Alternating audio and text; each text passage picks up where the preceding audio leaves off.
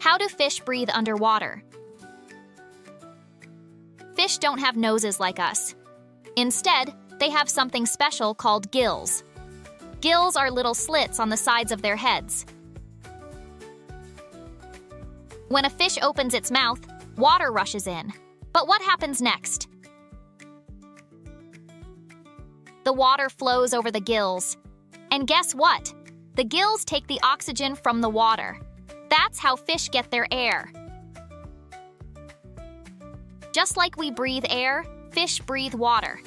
They don't need to come up for air like we do. They can stay underwater. Watch the fish open and close its mouth. It's breathing in the water, taking in all that good oxygen through its gills. Every fish has gills. Big fish, small fish. They all breathe underwater with their gills. Isn't that amazing? When you see bubbles, that means the fish is breathing and feeling good. Bubbles are a happy sign. Now you know how fish breathe underwater.